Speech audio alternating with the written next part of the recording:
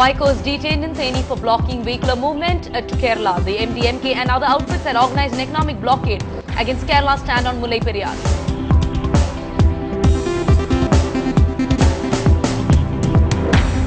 Chief Minister Jayalalitha requests Manmohan Singh to withdraw its contingency response plan for the Mullai Periyar Dam. Says the Kerala government is attempting to pressurize the Supreme Court's empowered committee to declare the dam unsafe. Vigilance officials raid the properties of former DMK Minister KKSSR Ramachandran in Chennai and Virudhunagar for allegedly holding assets disproportionate to his income. Chief Minister Jayalalitha proposes to bring out a new information technology and ITS policy that will bring Tamil Nadu to #1 position. My government proposes to bring out a new information technology and ITES policy that will engender many avant-garde features. Senior graduate teachers request the government to appoint teachers based on seniority instead of holding an exam. To get your pizza in 39 minutes, delivery boys put their lives and those of others on the road too on the line. Hello and good evening. There is so much happening across the country and internationally. This is Anu George Kaljanatopul for NDTV Hindu, and I will take you through the news in detail for the next 30 minutes. But before all that, the national headlines. The government is likely to table a new Lokpal bill in Parliament tomorrow, and it is likely to be debated in both houses next week. I'm always ready for a fight on the Lokpal bill, says Congress President Sonia Gandhi. Tells Congress MPs it's a path-breaking bill and Team Anna should accept it. Anna Hazare says the government has betrayed the people, while Kiran Bedi says Congress is isolated on the issue of the CBI. The BJP is upset with the Lokpal draft, wants more autonomy for the CBI, says they will bring amendments in Parliament. Another key reform of the UPA government, the pension bill, likely to be referred after Mamata Banerjee's Trinamool Congress has serious reservations about it. 12 people, including MDMK leader Vaiko and Tamil Nationalist Movement leader P. Nedumaran, have been detained as they try to block all routes to Kerala over Mullai Periyar Road. MDMK has been organizing a blockade on 13 routes that connect Tamil Nadu and Kerala in protest of Kerala government's demand for decommissioning of the Mullai Periyar Dam. Vaiko was later released in the evening.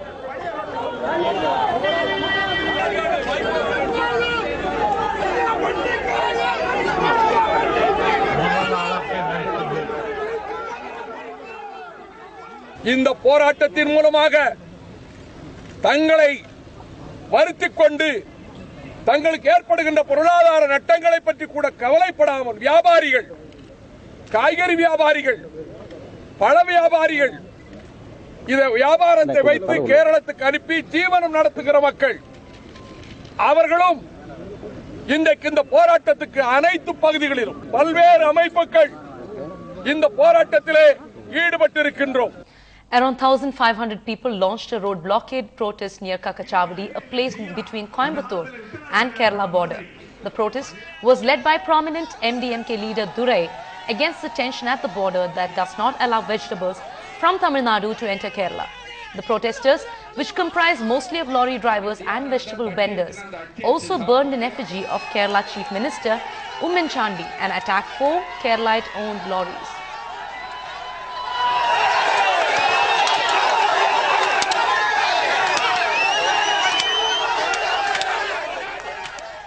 The Chief Minister Jayalalitha has now written for the 3rd time to the Prime Minister in the last 2 months on the Mullai Periyar Dam row.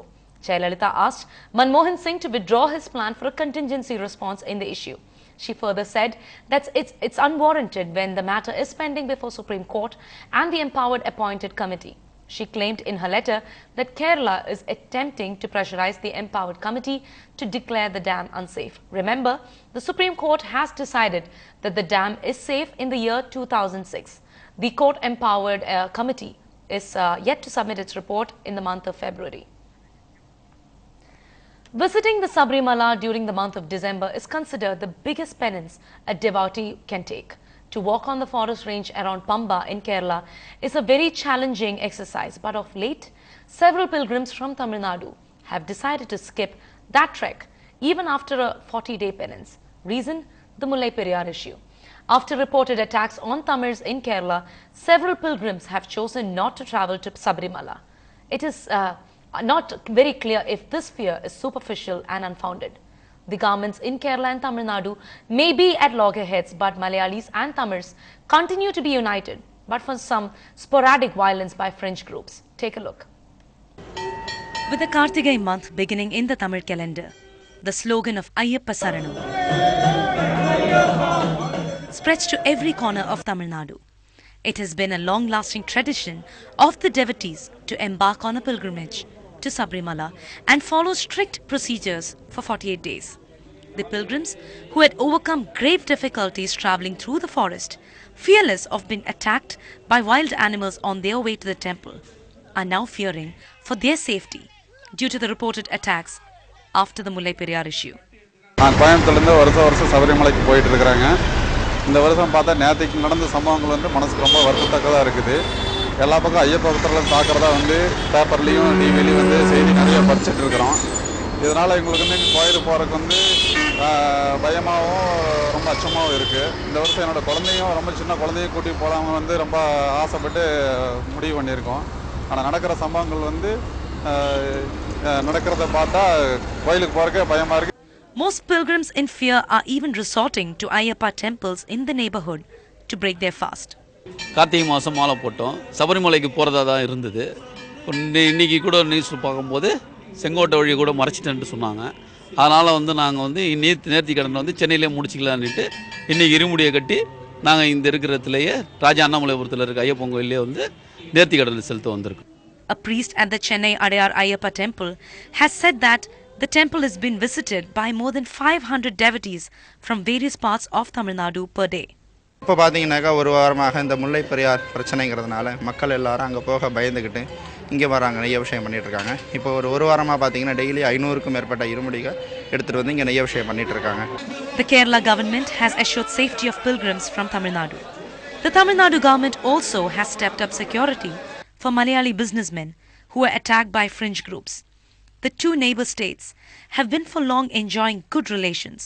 The Mullai Periyar issue, too, people hope, is just a friction that will soon be ironed out. In Chennai, with Anand Kumar and Anirudh, this is Anu George Kanjanathoppil for NDTV Hindu. At a time when innocent people across two states are being dragged into this issue, the ones who suffer the most is everyone. It is best we come together united in peace. Please join us at the NDTV Hindu campaign to help voice that message of peace. Let us be one nation.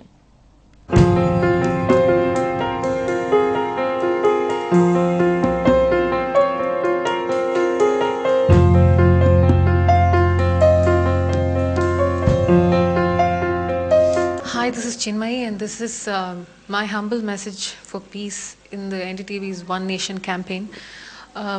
After the recent Mullai Periyar dam issue, a lot of Keralites are being attacked in Tamil Nadu, and likewise a lot of Tamilians are being attacked in Kerala, and a lot more is happening in the Kerala-Tamil Nadu borders. This would just be a very, very humble request and appeal to everybody who's watching this to not get involved in any sort of hateful factions, because this is only going to hurt us all in the end. Let us leave the matter to the courts, the politicians, the lawyers who are best trained in diplomacy. They know the history of this entire issue. They know the kind of feelings and emotions that are associated with this dam, the people and the livelihood that is associated with this particular issue as a whole. And it's best to not let us be involving in any sort of abuse, whether it's verbal, emotional or physical.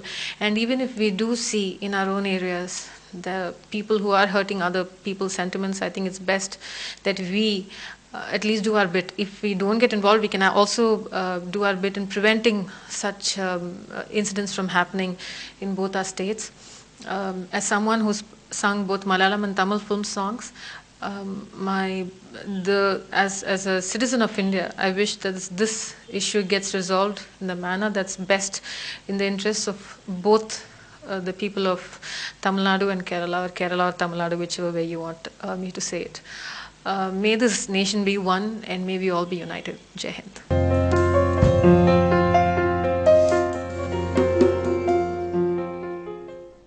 Yes, it is the very same one nation which came together when there was a movement to secure freedom. The spirit of a country must never be compromised because there's simply no prosthetic for a broken spirit.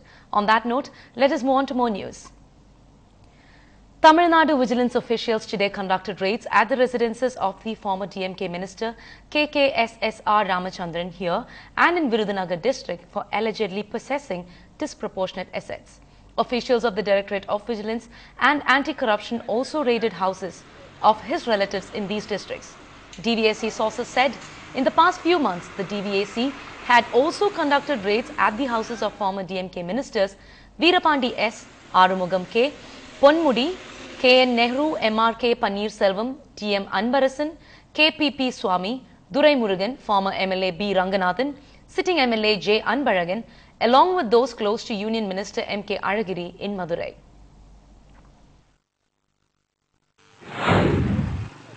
இன்றைக்கு காலையில் சுமார் 6:30 மணி அளவில் தமிழக அரசின் லஞ்ச ஒழிப்புத்துறையின் சார்பாக Trichy DSP Ambikavathi தலைமையில் ஒரு குழுவாக வந்து விருதுநகர் அருப்புக்கோட்டையில் இருக்கிற என்னுடைய வீடு மற்றும் தொழில் ஸ்தாபனங்களை இன்றைக்கு ஆய்வு செய்து கொண்டிருக்கிறார்கள். ஆய்வு செய்பவர்கள் கணக்கு வழக்கு சொத்துக்களை பார்க்காமல் வீட்டிலே இருக்கிற சேலை துணிமணியிலிருந்து எல்லாவற்றையும் பார்த்து காலையிலிருந்து அதை தொந்தரவு செய்து கொண்டிருக்கிறார்கள். நான் 3 தலைமுறையாக தொழில் செய்கிறவன். இப்பொழுது இருக்கிற முதலமைச்சருக்கே தெரியும், என்னுடைய ஆஸ்தி எல்லாம் அவருக்கே தெரியும். வேண்டுமென்றே அரசியல் பழிவாங்கும் நடவடிக்கையாக இந்த பணியை செய்கிறார்கள். அதிகாரிகளே நாங்கள் கோபிக்க முடியவில்லை. அரசாங்கம் ஆட்டுவிக்கிறபடி ஆடுகிற அதிகாரிகளாக இருக்கிறார்கள். நாங்கள் எதை சொன்னாலும் கேட்கிற இடத்துல அதிகாரிகள் இல்லை. ஆகவே அவர்கள் போக்குக்கு ஆய்வு செய்து கொண்டிருக்கிறார்கள். நாங்கள் இதை சட்டப்படி கலைஞர் தலைமையில் இதை நாங்கள் சந்திப்போம். இது அரசியல் பழிவாங்கும் நடவடிக்கையாக நாங்கள் கருதுகிறோம். And to think that we thought that only students don't like examinations.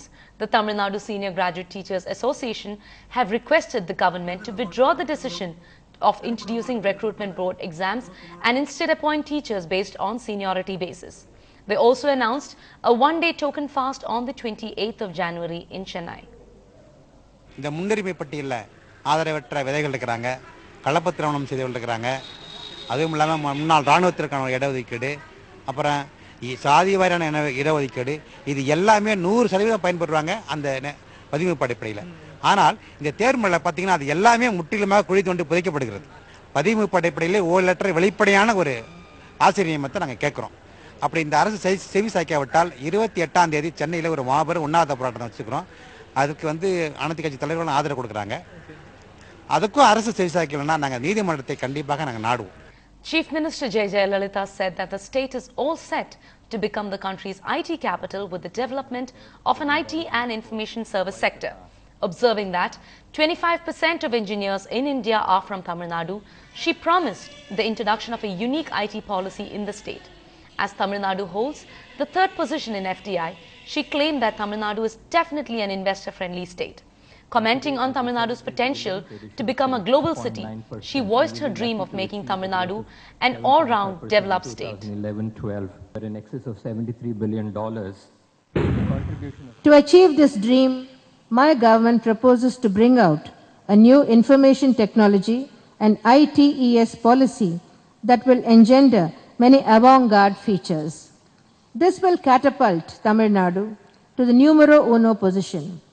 My government is committed to providing an investor-friendly industrial policy framework to provide a healthy and productive environment.